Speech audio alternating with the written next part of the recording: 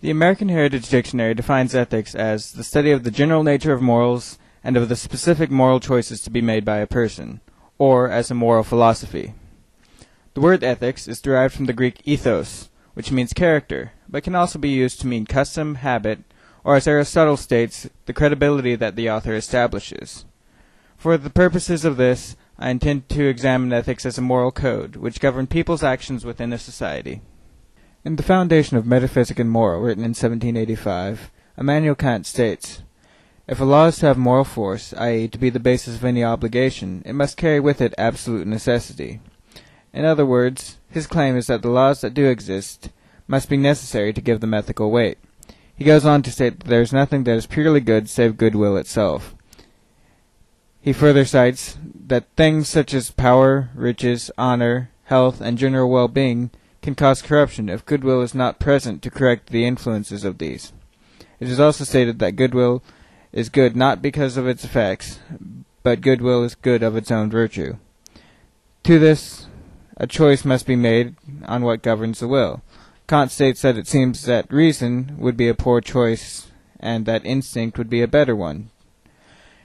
Kant states that the action of moral worth must come from duty, which he defines as the necessity of acting from the respect of the law. Furthermore, he claims that respect for the law must go beyond desires, and that actions from duty can be judged by their determination, not by their purpose. Kant's view is that an action should be done if the action would, if it became universal for the situation, not disturb the greater good. John Stuart Mill writes on ethics and utilitarianism, in which he speaks of utility, or the greatest happiness principle. He states that actions are rights that produce happiness and wrong that produce the reverse of happiness. He claims that pleasure and freedom from pain are the only things desirable as end, and that the greatest pleasures are of the greatest value. Since men have the capability of understanding the pleasures of higher faculties, these can be considered greater pleasures. He makes a claim, better to be Socrates dissatisfied than a fool satisfied. A common claim against utilitarianism is that it holds society together, as people must be willing to act with the interests of others in mind even if it is detrimental to their own self-interest. Jean-Paul Sartre talks of existential ethics, in which existence precedes the essence, or purpose in at least one thing. Amongst atheist existentialists, which Sartre classifies himself as, the idea that a man's existence precedes his essence.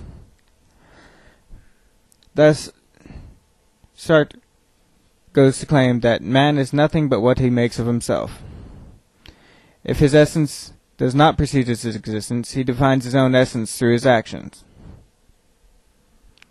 As such, our idealized perception of ourselves is what we project as being the way all humans should act.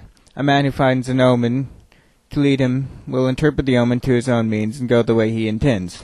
An example that Sartre used is the story of a boy whose brother is killed in a war and must choose between mother, as he is the only son she has left, or to go to war himself and try and avenge his brother's death.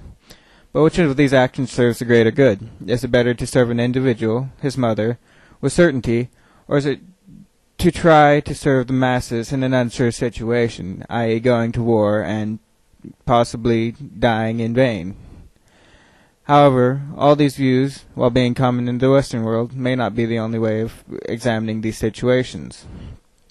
In the Analects, it is written that the master, referring to Confucius, or Master Kung, said,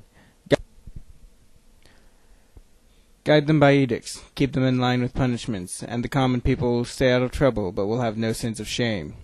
Guide them by virtue, keep them in line with rights, and they will, besides having a sense of shame, reform themselves."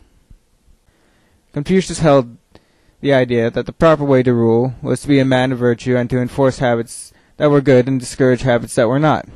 The idea is to be the highest virtue, and the people will follow him to the point that the laws are unimportant. As an example of the leaders will teach the people how to live.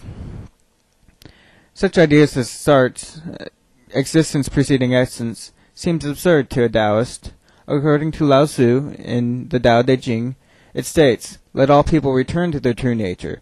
Love, kindness, wisdom, family harmony, and loyalty should not be taught one by one, separately from an honest life. Then, once again, people will regain their natural virtue of wholeness, the world will be naturally ordered, there will be no one who singly and cunningly works for personal interests alone. Taoism teaches that the universe has a natural order, and that by going along with the order, man returns to being virtuous. As we can see through both these examples, the idea that man must act through a sense of duty to laws such as Kant states may be a fallacy. A proper question may be, what is the true nature of man? Should we enforce upon a man, or should we allow man to be free to follow his own moral path? And in doing so, will man become a creature of higher morals? Is it better for a man not to commit murder because the law states it and he fears the punishments? Or should a man be able to choose whether murder is wrong for himself?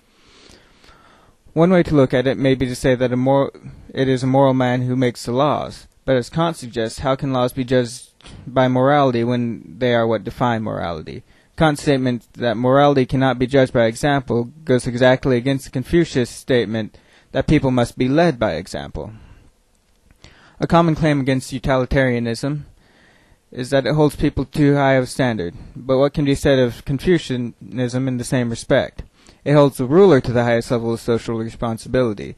It states, in guiding a nation of 1,000 chariots, approach your duties trustworthy in what you say. Avoid excesses in expenditure, and love your fellow man.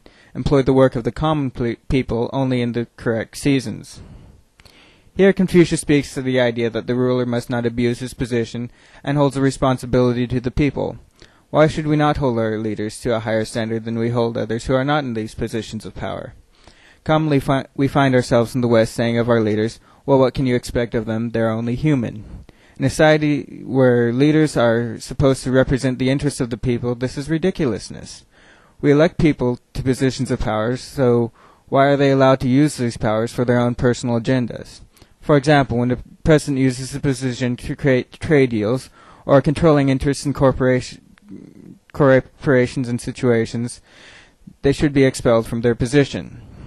A leader must be accountable for the actions at least as much as the common man for its responsibility to represent the people. Furthermore, being in a position such as this makes him the forefront of the public's image. They should be someone to whom the public can look up to for moral guidance. Without moral leaders to lead them, a nation cannot hope to become moral. Why should a common man sacrifice for the greater good if those of higher position will not sacrifice smaller amounts to it? For instance, those with a net worth of, say, $1 million may only pay 8% of the taxes to support the nation, while those with a net worth of only $100,000 may be paying 20% to cover their nation. Would it not be ethical for all men to contribute the same percentage to support their country?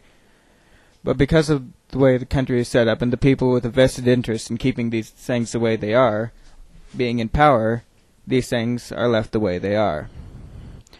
What reason is there to be ethical for those who stand to make a profit being unethical? Therefore, to set up true representation of what the people should be, to be ethical, across the board, not leave loopholes for people to be unethical when it comes to the greatest economic value to themselves.